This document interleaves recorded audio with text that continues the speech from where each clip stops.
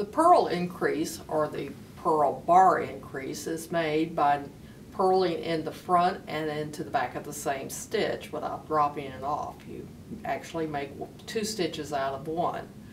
And you begin just like you would ordinarily purl a stitch, by going into the front of the stitch, and then you put your right needle into the back loop of that same stitch and purl again, and then you drop it off.